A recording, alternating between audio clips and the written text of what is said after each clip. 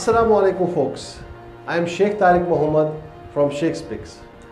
Today my topic is a sequel on the previous video on COVID-19 that was termed as WMD. By WMD I meant wearing mask, washing your hands and keeping a social distancing. Today my video is an update on that. The latest updates on COVID-19 are that we have now 20 million infections worldwide. Number 2, the total number of deaths are 746,000. And finally, the good news. We have around 14 million recoveries worldwide. That's indeed a good news. And the most happening news, Russia has come up with the first COVID-19 vaccine and they have named it after the first satellite in the space, SPUTNIK-V. Forbes has reported that the experts have raised an alarm on the new virus.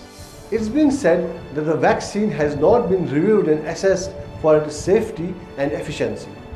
WHO's regional branch in Americas have raised some concerns on the efficiency of the new vaccine. Some scientists have said that they don't have enough trial data to verify the efficiency of the virus.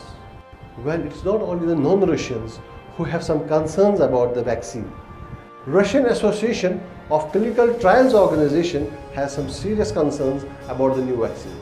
Russia's Health Minister Mikhail Murashko has said that all allegations against the COVID-19 vaccine are baseless.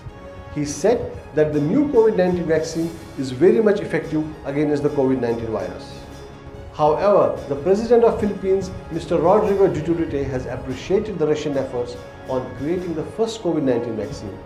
He has also volunteered for the injection of the vaccine.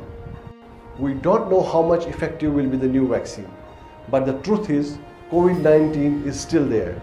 Please don't drop the guard yet. So follow WMD strictly. That's washing your hands regularly, wearing mask and keeping a social distance. That's the minimum we can do for now. This is Tariq Muhammad Sheikh from Sheikh's Picks. Until we meet again, till then, Masalam.